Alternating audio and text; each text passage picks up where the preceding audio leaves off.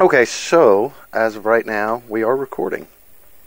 I know I was supposed to. For legal reasons? For legal reasons, I had to inform you at least. You not trust me? So. Have I ever done anything to betray your trust, Kevin? Well, nothing I wanted to bring up in conversation. I didn't want to sour. I mean, I didn't want to sour the like strained kind of legal warning, like reading me the riot act. I don't know. It's a little hostile and aggressive. Well, I wanted to do a hostile interview with you. I don't think enough people have taken you to task. Yeah, that's true. I've had a smooth sailing. It's been a breeze for me. Yeah. So, boring public. Yeah, I mean, you pretty much sycophants, ass kissers. That's all you seem to get, Jim. And now I'm Atlanta's favorite white person for the blacks. Has it been official? Has it been made official yet? I lead them through the streets, Kevin, the Pied Piper. Wow. They understand me in a way that others, I don't think, have until this point in my life. So the local black population, they're fans of you. Embrace. Oh wow! Can we get this musique concrete out here? We got the actual ATL sirens. Do you hear this? Oh yes. Yeah. All right. We got urban unrest here down in the ATL. Well, when I moved to Baltimore, I referred to it. I initially referred to it as the city of accidents, but then Baltimore. Yeah, Baltimore. And then I had to fine tune that because I realized most of the events that the police or ambulances were responding to weren't accidents per se. So I changed that slogan to City of Incidents, and that way it was kind of neutral as to the cause. Your opening song that you were prepared to sing, I'm not a white boy. Can you tell me about this song? It's called "I'm a White Boy." It's by Merle Haggard. I am a white boy. Yeah, I'm a white boy. Not I am. Contraction. Contraction, yes. And I don't know. I think it's kind of benign, but it's radical, I guess, to even say that at this point. I mean, the crowd's going to be almost entirely white. And this is, I guess, I'm not sure if it's been clarified, but for a month I'm going on tour as the opening act for Hank 3. Yes. Singing country songs. And I want to do "I'm a White Boy" by Merle Haggard. And I'm trying to think like the most incendiary line. Okay, he says he's not black and he's not yellow. And then something about he doesn't want no handout, live-in, or part anything they're given. Okay, maybe that's implying that blacks want handouts or something. Maybe that's a little racist. But Jesus, here's the thing. I went to prison for domestic violence. We're doing a dozen songs where the guy, chops up his girlfriend because the bitch was cheating on him. That's all cool. Nobody's offended. I've never committed a hate crime, never encouraged an alleged hate crime. But, I can't do a fucking song where I say I don't want a handout and I'm white. It doesn't make any fucking sense to me. Well, and it's the band. Well, yeah. It's the band that you're playing with that doesn't want to do the song. Right. Well, the way I had intended, I guess the intro music that you played, Ike Turner's "The Rooster." I wanted to start off with an Ike Turner instrumental that's very violent sounding. We walk out, stomp out on the stage to that. Then we launch into "I'm a White Boy" by Merle Haggard. So you're going to be going out on tour. Kevin lapses into it. So you're going to be going out on tour. Tell us about that. Tell us about that. Yeah, 5. I guess I said a month. 5 weeks and it's 27 shows right now. 27 shows in 5 weeks. Yeah, and we will have 2 days of practice before the tour starts, and 1 live show before we actually go on the tour opening for Hank 3. So that's a little daunting, especially if you haven't done this sort of shit before, like I haven't. But I don't know, it's like Fear Factor or something, or some George Plimpton used to do in the 60s, like when he joined the Detroit Lions and got his ass beat. I will admit you completely lost me on that reference. Okay. All right. Oh, completely over my head. Paper Line was a novel. I think it was turned into a movie with Alan Alda as George Plimpton. George Plimpton was a writer who was like this skinny Yale type of guy who decided to join the Detroit Lions. Nearly got his skull dislocated. He played 1 play in the NFL. That's what it seems like. I'm not known as a singer, but I can sing, and it's going to confuse people. I'm going to expect them to just come out and start yelling at them. So I kind of like fucking with their head. I mean, the thing I've worked on the most is just the voice and getting the notes right. The voice, the $1 million voice. Yeah, yeah. Yes. Do you have a nickname for yourself? I mean, besides, I guess you have. Your The truck Nashville driving Cat. The Nashville Cat. No, That would be reached great. into a hat of stupid, we're the Dry County Rebels. Yeah. Well, I guess you are Big Red Goad. It's Big Red Goat because that was the name of the CD that I did 10 years ago, where it was just all covers of trucker songs. Because all these guys, it was Red Simpson, Red Sovine, Red Foley.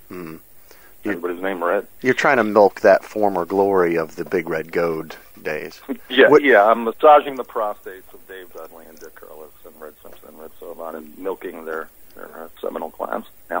Which I know Brian Clark would want me to say has been recently re-released on Discriminate Audio. Ah, nice plug there. Yeah. You can buy the CD, 14 songs for I think like $10. Yeah.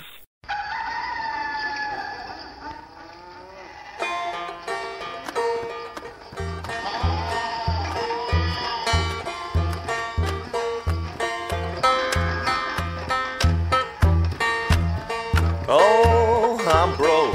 I never had no cash. Everybody calls me poor white trash.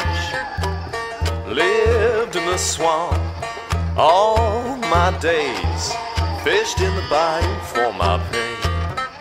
Well, the company man, he came my way. Company man stole my gal away. Well, the poor white trash, not a nickel in my jeans. Poor white trash, don't know what love means. Poor white trash, never had no fun. Poor white trash, ain't got no one. In the swamps I live, in the swamps I'll die. For poor white trash, no one will cry.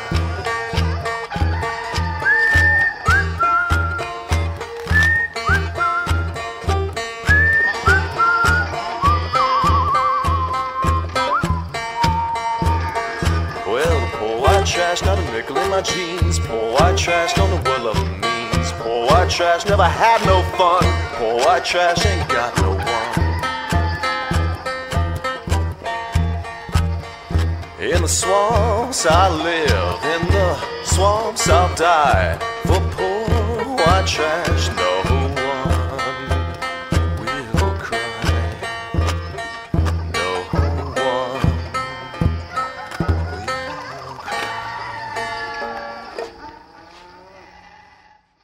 There's a man named Raymond who I've mistakenly called Peter a couple times that makes boiled peanuts, and we may go into a musical combo with him called the Boiled Peanuts with a Z, and compete for the little slice of that interracial hip-hop market that the Black Eyed Peas have cornered.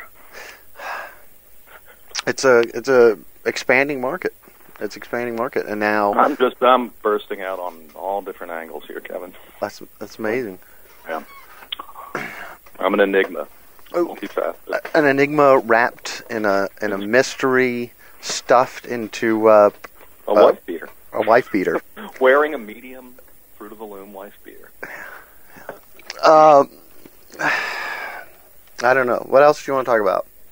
I don't know, the book you published? What a gorgeous, lavish... It feels so good. It smells so good. It's so hefty. You could beat somebody to death with that 368-page reprint of Answer Me, Kevin. It is a truncheon of a book. It's a Concordia? Is that a word? It's a compendium. Concordance? What is concordance? Sounds like a religious term. I don't know. Concordance is like, isn't that like the handbook to the Bible? I guess. I don't know. Protestant out of concordance. But it collects the first 3 issues of Ant's legendary magazine. This is not a fucking zine. I hate zines. Oh. Yeah, the first 3, not the rape issue. The rape issue is available separately. Yes. The rape issue is available separately. And plus 60 pages of other writing that I've done since getting out of the pokey, including Judge Orders Hitler to Undergo Therapy. What the hell else is in there? Ice Cream, sticking a piece of heaven in your mouth. And to reference back to our introductory song. I Feel Your Pain, Ike Turner. Yeah. Was that your initial wanting to write about Ike Turner? Is that when you discovered his amazing musical ability? After the Ike Turner show at the Portland Waterfront Blues Festival, that's kind of hard to Portland Waterfront Blues Festival. You should probably talk to him about that. You should probably have him rename it, so that in future interviews you can. It'll come off a little easier. Roll off the tip of my tongue. The Portland Waterfront Blues Festival. He played, and afterwards he's in his spangly MC Hammer looking purple rhinestone outfit, and I went up to him to get an autograph. And the little man was like 5'2", and had one of the sweetest smiles I'd ever seen in my life. And it got me to thinking, you know what? Just based on her live performances, that Tina Turner's a little bit of a hellcat and a firecracker. I mean, I could see her scratching him up. She admitted to as much. And I realized, Tina's music post-Ike, she sold millions, got Grammys, but it blew. When he was beating her, she did the best music of her life. And I think at this point, Ike's been through more than Tina has. Certainly. So I connected with him on a very deep emotional level, which he was entirely unaware of as I stood there staring at him. Answer Me the First Three, the Scapegoat Publishing edition, has a Hebrew character with a trophy wife on the cover. He does. Yeah, it does. He's like, he just screams Jew. He pulsates Jew. Along with a cast of other stereotypical characters. Hollywood types, yeah. Hollywood was just, this dystopian, futuristic miasma that we found ourselves in, that we produced Answer Me in. So I just wanted a street scene and had Nick Dugas, who lived in that area for about 20 years, capture it, which I think he did really well. Okay, I'm walking in front of my bay window in my underwear, and there's a gay man looking at me. Simultaneously ashamed and aroused. Come on, dog, quit barking. And there's a punk rock flyer on a wall that a homeless man is urinating on with a band called Felcher listed. What are they called? Felcher? Felcher. Is that a band? It's on the cover of Answer Me, the first three. No, yeah, Nick. That's all Nick's doing. Yeah. Do you think that's appropriate to have the word Felcher on the cover of your book? Sure, I think it's more than it's to have God's giant finger flipping off the world, to have disease-ridden, lice-ridden, amoral, violent, sociopathic characters, dotting the streets of Hollywood. Yeah, it's all appropriate. Yeah, no, all that I'm fine with, but Felcher, the felching. I'm always, I'm against that. Where people draw the line, like there were Mexican guys in the joint who would say that you can fuck a guy in the ass as long as you don't come. If you come, you're a bag. Where do you come up with these arbitrary? Okay, all right. I thought it was just if you didn't kiss, so I might have to go and revise some. Okay. Kissing makes them very affectionate and female. Isn't that the truth, though? They're just doubling their manliness by introducing two penises into the picture.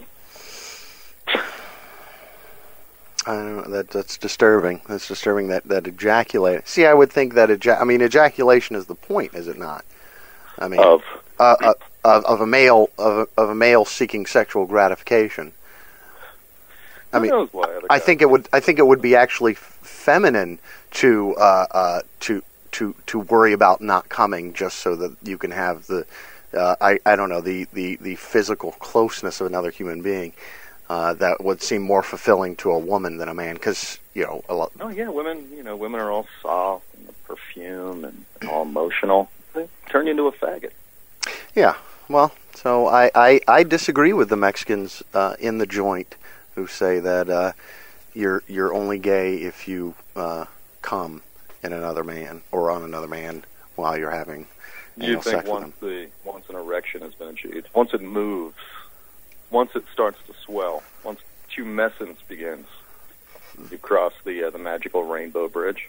Yeah, I think once that erection comes into some sort of contact in a sexual way with another male, then that's pretty gay. It's pretty homosexual. Okay, not that I'm arguing with that premise. What about all these chicks who are making out and licking each other's vaginas? Because nothing gives me more pleasure than to say, you know what, that's okay. Yeah, you're a lesbian now. Well, but I they freak the hell out. I'm not gay. I'm not bi. I just like licking women's vaginas and bobbling their boobs in my mouth.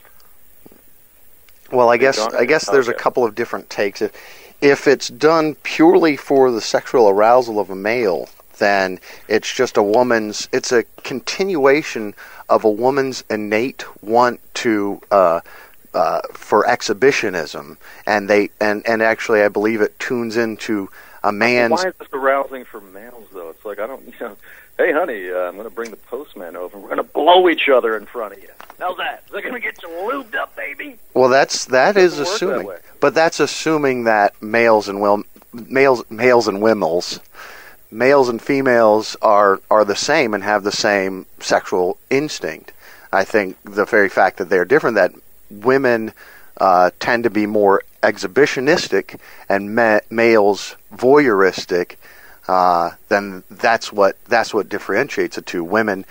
A woman making out with another woman to sexually excite a voyeuristic male is just understanding of his voyeurism, whereas if a man was blowing another man, it's not really going to do anything to attract a female viewer, unless she's just more deviant than your average. And I'm talking about objective statistics. Gives me a headache. It annoys me. Yeah. And I like to shame women who have any hint of a lesbian past. Well, we have to have our hobbies. Chicks, huh? You figuring out, Kevin? Chicks? No. I have absolutely. I married one because she's a wonderful girl and cleans the house and makes dinner. And after that, I figured I don't have to deal with other completely crazy. She seems to be less crazy in less annoying ways than just about any other woman I've come into contact with. So I so many of them tend to be. Yeah. See, I think fundamentally they're pretty simple creatures, and pretty transparent. It's just that I don't want to believe that they are what they seem to be. Have you ever seen Hank III live? Yeah, he's great. Yeah. Was he playing is on the tour that you're doing, is he going to have both his country band and his punk rock band? Is it actually the same band, or? I think it's the same band minus his fiddler and steel guitar player. Yeah. And then they do like metal for 45 minutes. Yeah, Ass Jack will be on this tour as well. Ass Jack. And Big Red Goad, back with Power of County, will be the opener. And Power of County is a Portland country band, and every promoter from here to Timbuktu has fucked their name up. Most of them have Power of Country, but I've also seen Power Company, and Dynamism of County. They got the county right. Dynamism of County? Dynamism of County. Yeah. That's amazing. That's like somebody put the name through. Bitch, translated it and then translated it back. You beat me to it. Yeah. Which is actually a lot of fun. Yeah. So we will be new people playing old country music and making it hopefully somewhat new and fresh again. Well, that's amazing. And I think people will be startled that I can actually hold a tune. That'll be the biggest accomplishment. Now I can sing. It may be reprehensible, loathsome. Maybe it'd be better if society didn't have people like this, but yeah, he can hold a tune. He can carry a tune.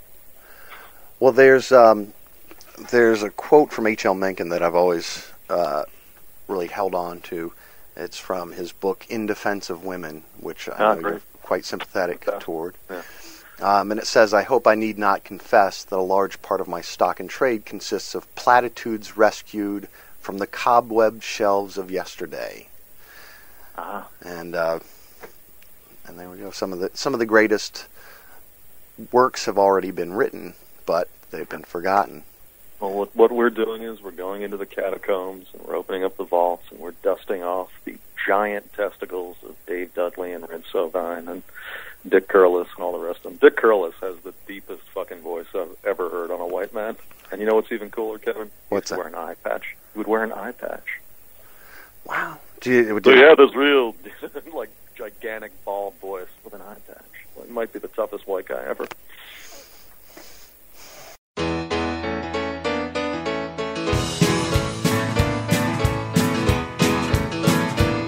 I got a gal in every to St. Lou. There's some that I don't even know, but I'm looking forward to, 'cause I like my women everywhere I go. So hold on, big wheels, don't you roll so slow. Big Ann is a-waiting in Memphis, and Betty Lou in Maine. I got a good old gal in Knoxville, but man, I forgot her name, but not her figure. Yeah, I remember that. Yeah, I'm a kiss-stealing, wheeling-dealing, truck-driving son of a gun.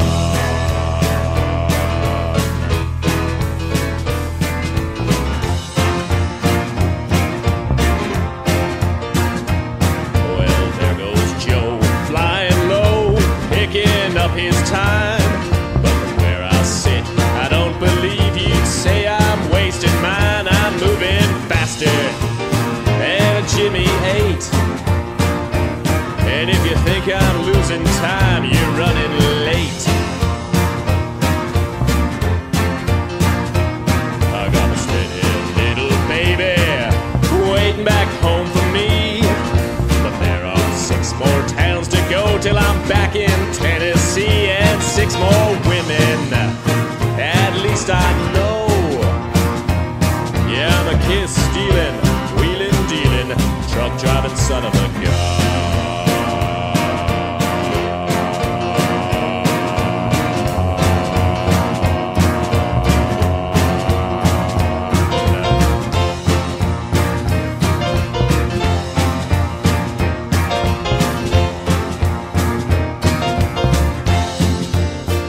Among the Beaumont Club and Knickerbockers and the Gothic Theater, you will be doing a show at Dante's in Portland on July 27th. Now, you have a history with Dante's, don't you? I used to work as a bouncer there. I worked in the porno still work for the porno magazine that used to be right above Dante's. Friends with the guy who owns it. One of the net jerks is the co-owner, DP, the Asian doctor. And more of a history, I think what you're alluding to is my joyous, documented history of encounters and altercations with anti-racist skinheads in Portland. I think so. That may have been because we were going to play another club, and I think the entire security staff there is basically guys from that gang. But they got it in their minds that I'm a Nazi, and I guess not really caring much about diversity of opinion, they decided I should be exterminated because of that. Well, the best way, so I've come to understand it from popular culture today, the best way to promote diversity of opinion is to limit it to the opinions that only promote diversity of opinion. Right. Yeah. Well, they're not in their own way. They're kind of intolerant, and that's why I'd give the edge to the Nazis, just because the Nazis admit they're Nazis. Nothing I hate more than double standards and hypocrisy and idiots acting like Nazis in the name of fighting Nazis. But it should be an interesting show. I've got all sorts of history with Portland, and it'll be joyous coming back there and performing in front of all these little fucking wannabe greaser bands who can't even get gigs in Portland. It's like, hey, assholes, I'm a writer, not even a musician. I got a gig, fuck you. Just rubbing it in their faces, being a dick about it. Well, hopefully they'll be able to hear this broadcast and attend, and maybe they can protest. No, they have shut down shows before. They shut down a non-show at that Burbati's Club. I guess Boyd got paid for it, but didn't perform. The local, what is it, like Coalition for Humanity or something. It's one of these really vague. How could you? What are you? You're against humanity? They actually in their propaganda flyers, they used something that I had designed for a Boyd Rice show in New York. When they were trying to shut down the Portland show, which was mixed for me because it was nice to see my work being getting out into the world, but then again it was used to actually shut down the show of the musician that I was trying to promote in the first place. Is this just legend, the mafia, if they were going to hit somebody or they were warning somebody, they'd put like a black hand on their window? What if these people like put a rainbow sticker on your car or something? Like you've been visited by the Coalition for Human Dignity. Next time will be a business call. An equality sticker. Yeah, we're going to pound some fucking equality into your head. Nice. They're actually in Atlanta. There is a pretty infamous strip club. Magic City, the black one. No, I think it's the Claremont. The Claremont. The 70-year-old women. Yeah, that's where the strippers go to die. And it's a hipster place, and everybody does coke in the bathroom, and they do alternative karaoke on Tuesday nights. But yeah, it's an old Fleabag motel above ground, and like in the basement, the back alleyway, there's a really decrepit strip club that hipsters hang out at. I took a picture of a woman's vagina on Ponce de Leon, which is what the Claremont Club was on yesterday. There was this fat white woman, I don't know, in her 40s, sitting there, and 40, 50 feet across the road, as I zoomed by, I could see that she was sitting there spread-eagled with her flappy vagina hanging out. So I popped a Uber and pulled around, and we pulled up and snapped a couple photos and plopped it up on my website. Yeah, just sitting there letting her vagina flap in the breeze. So she had it exposed before you came No, along. unfortunately it wasn't just the stunning sight of me oozing raw male sensuality that caused her to pop open the vagina. It was there before I came along. Oh, okay. So that's you. I mean, because I understand that is usually the female reaction to the presence. The instant, uncontrolled, embarrassing lubrication. Yeah. Except like obvious, like clothes staining lubrication. Uncontrolled, yeah, over lubrication. Even sometimes like accompanied by audible sounds. One of the things you were hoping to accomplish in Atlanta is researching one of your current book projects, if I'm not mistaken. The Encyclopedia of Race. The Encyclopedia of Race. Now, from what I understand, that's a touchy subject. Yeah, these days people are a little uptight about race. Can't really approach it with anything except sanctimony and egalitarian goodwill. So of course, I just saw you've seen the original movie, The Producers. Yes. Like, to me, the most perfect comedy ever made. And I just rented the DVD, and there's a bonus DVD where they have Mel Brooks talking about doing it, and having Springtime for Hitler back in '68, and still barely 20 years after World War II ended, was just so radical. Mel Brooks, who I love, he said something about, it's my philosophy, ring the bell. You walk up to the bell, you gotta ring it. Ring the bell. So, there's that giant bell there called race. I gotta go up and ring that fucking bell. So as a humanitarian effort, you're going to be putting together this kind of primer on race and how the races can... And racial stereotyping, and I guess in some ways I have an agenda. I think that I'll be able to pretty much prove as much as it can be proven that equality is a myth, and that there are demonstrable differences between people, that race exists. I mean, that's still the mind-blowing one, this idea that it's just a social construct. Of course it's a social construct, but, so is the idea of dinner. People still eat dinner. Well, yeah. And I think, that people aren't equal, yet they are equal in that they're all ethnocentric, and they all are somewhat supremacist about their own kind. I don't know if it was Rushton or one of those guys that theorized that, biologically people tend to care for and nurture people that look like themselves more than animals that don't look like themselves. You're talking about Philip J. Rushton, I believe? His name is Rushton, yeah. Yeah. It's like, well, why is that such a heresy? Makes sense.